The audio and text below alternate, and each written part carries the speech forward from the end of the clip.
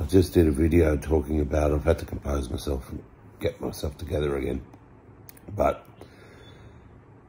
about Dad jumping in the fire hole and leading me out and all the efforts. This really didn't stop until he died.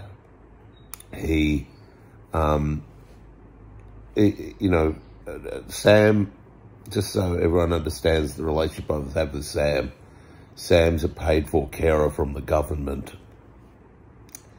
He spends 8 hours a day with me, 5 days a week, and helps me with everything. Helps, you know, but any day, like Sam, Saturdays and Sundays, Sam doesn't work. Dad would arrive here at the door 6 a.m. and spend 4 hours with me every Saturday and every Sunday, 4 hours or so. He'd get here 6, make me a cup of tea in the Mickey Mouse coffee cup. That every day he goes, here's a cup of tea in your Mickey Duck coffee cup. He's got us crack jokes with everything. And he'd do my washing and washing up and make me breakfast, take me for a drive. That's why we've got all these videos of Dad driving with me and I started filming him telling me his stories. You know, one of those Saturday drives is when we went and drove and had a look at the Divinyls house, where Chrissy Amphlett, the lead singer of the Divinyls, lived with the guitarist of the Divinyls, Mark, for a number of years. And I think that a lot of the Divinyls rehearsals and songwriting used to go on at that house and whatever. And all those trips to Woodford and Mullaney that we filmed and everything, that's because Dad was coming out on the weekends to spend time with me because I don't know anyone else. And so if Sam was sick for a week, Dad would come out every morning for the whole week. 6 a.m. So what he does on those days, once again, gets up early, walks Archie, and drove over here and made sure I'm okay. So he not only spent that 2 or 3 years or whatever it was, bringing me right back from the dead, he has maintained helping me for whatever it is. It could be 10 straight years now, I don't know. But even this house that I live in, Dad chose it. Dad bought it for me. I live in a 4-bedroom fucking house. My father bought it for me. You know what? For years I wouldn't accept it. I said, I can't do that. It's taking advantage of my parents. I'm not doing that. I'll find some way to find somewhere to live and all that stuff.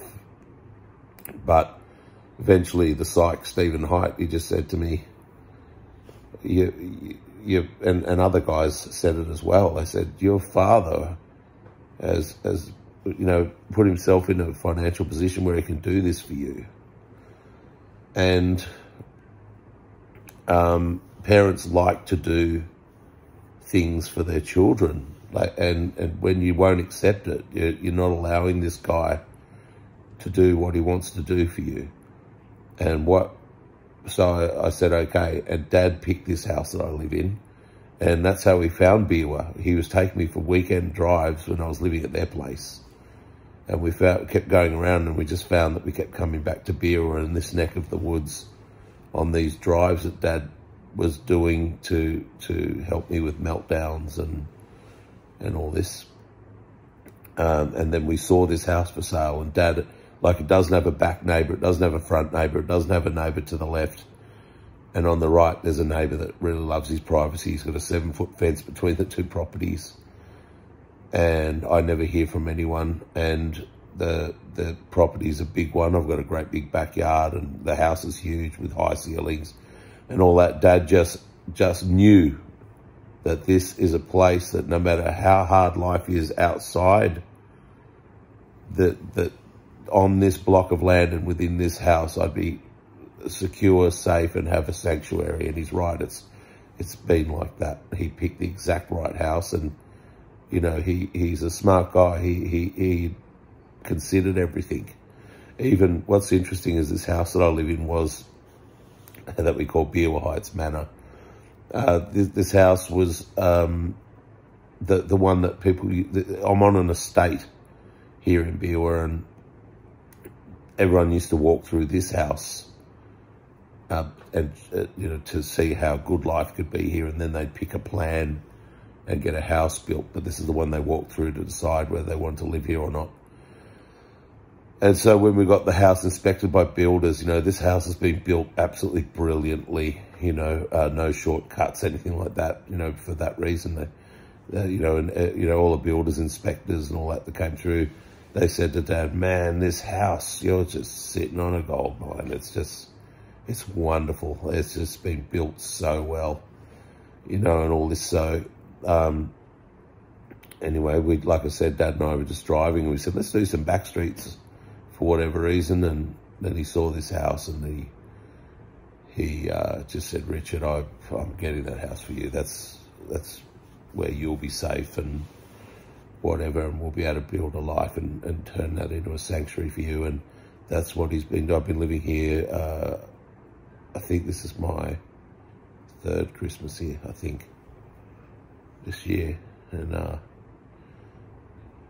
Dad has helped me build that over 3 years, the whole thing here, by spending time here and showing me all the great things about the place. I mean, even just before Dad died, the water pressure wasn't great in the shower and all that. He just chased it up and chased it up.